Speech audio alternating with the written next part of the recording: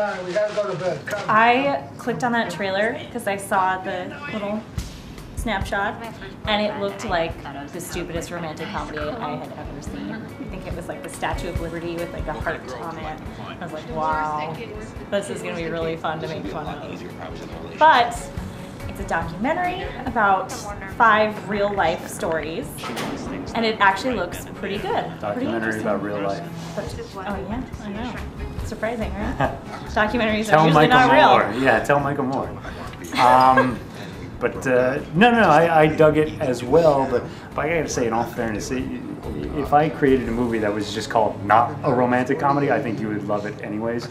As soon as you find out something is not a romantic comedy, you're bound to like it by Heather Law. It's true. But I dig this one, and I gotta say, those old people, the old couple, they're gonna make me cry. Like straight up, it's just... Yeah. You know what it reminds me of? In When Harry Met Sally, when there's the real... Yeah, no, I totally thought about That's what I thought. Is like, that was the best part of When Harry Met Sally, and this is a whole movie about that. Yeah. It's always so sad, though, when you found out the couples in the Harry Met Sally, they were just actors. Yeah. They were real couples. Yeah. But you wanted them to be real, but he tried it, and it did not work.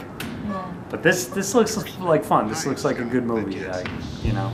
Because we're all in different weird relationships with different power struggles, and you know, I wear the pants, she wears the pants, and you know, it'll be just a good old-fashioned documentary about love. Yeah, I like it because it's not all happy stories of, you know, love. I like that it's all different things. Like I like said, the old couple's really sweet, but there's a lot of really fucked up stuff happening there too. Like I said, the greatest tragedy in your life will be the moment you realize you're a happy person. That will be a sad day. Yeah.